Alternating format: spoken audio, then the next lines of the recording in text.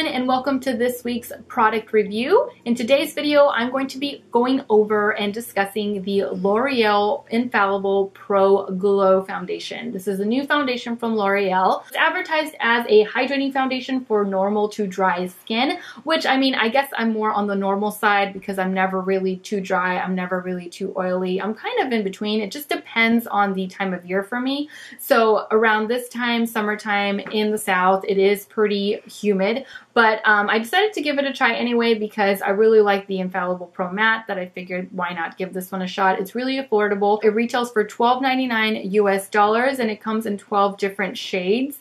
I grabbed the shade Sun Beige, which at first I grabbed Sand Beige and that was just way too light for me. So I decided to go with Sun Beige, which is just one above that, and it actually matched my skin perfectly. Now this gives medium coverage, but I can say that you can probably build just a little bit around areas that you want more coverage in. So like for me, it's like around my cheeks a little bit, which I do add a little bit more. Now I've had this foundation for around 2 weeks or so, and I've been wearing it pretty consistently throughout just because I wanted to give you guys my full thoughts, my full review. I wanted to know exactly what it wears like on a day-to-day basis, and it wears pretty much the same on any given day. It wears really nicely. It goes on really nicely. It feels really natural and really just nice on the skin. It does feel hydrating, but not excessively. I've had foundations in the past that are hydrating foundations and they just kind of feel like oily. They feel like you're wearing something and it's just not quite settled, and it just,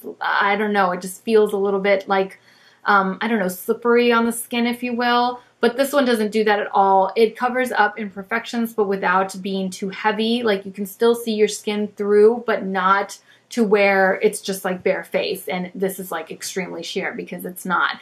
It wears really nicely. I'm going to show you guys some footage of before I put on the foundation and after. And this is just an after like foundation only where I haven't added anything additionally.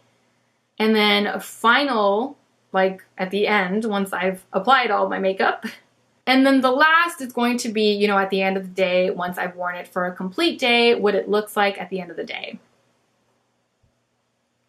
So as you can see, it doesn't really change a whole lot. I love this foundation. I think that it looks wonderful on. I think that it gives you just that nice, subtle glow, but without making you look really, really oily or super duper dewy or super, super shiny. It doesn't do any of that. At least it didn't for me. I feel like it really wears nice and that it gives you like just that glow that we all are wanting to achieve lately. So I really, really love it. Really, really recommend it, especially if you're in the market for something hydrating. And I forgot to add that it has a broad spectrum SPF of 15. Now, of course, 15 is not enough, but it's nice to have SPF with a foundation, especially if you're going to be, you know, wearing it on a day-to-day basis. Not necessarily so much so for like flash photography when you're going to be out partying at nighttime or anything like that, but during the day for a regular everyday foundation, this one's really good. So overall, I really, really like this foundation. I enjoyed wearing it and I will continue to enjoy wearing it. If you haven't given it a shot and you're wanting that, you know, subtle glow and you're not wanting to spend a whole lot of money for it, definitely give it a shot.